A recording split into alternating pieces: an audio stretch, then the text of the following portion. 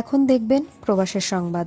সংযুক্ত আরব আমিরাতে পবিত্র ঈদে মিলাদুন্নবী হযরত মুহাম্মদ সাল্লাল্লাহু আলাইহি ওয়াসাল্লাম উপলক্ষে বৃহত্তর ঢাকা প্রবাসী সংগঠনের আয়োজনে আল আইনে সানাইয়া ও আল জাহিলি পার্কে মিলাদ মাহফিল এবং আলোচনা সভার আয়োজন করা হয়।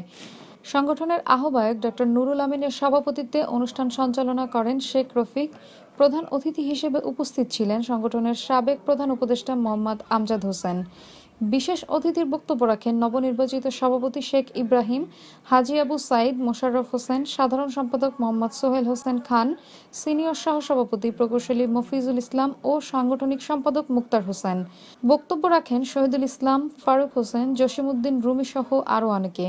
অনুষ্ঠানে আরও উপস্থিত ছিলেন আলী আহমদ, ফরিদ ভান্ডারী, আহমদ রাসেল, আলী আকবর, বিপ্লব, খোকন ও ফারুক হোসেন আলী।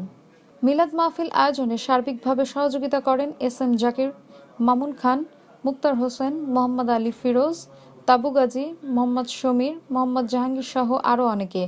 আলোচনা সভায় প্রবাসের রাজনৈতিক ও সামাজিক সংগঠনের বিভিন্ন নেতৃবৃন্দ উপস্থিত ছিলেন। পরিশেষে বিশ্ব মুসলিম উম্মার শান্তি কামনায় দোয়া মোনাজাত করা হয়।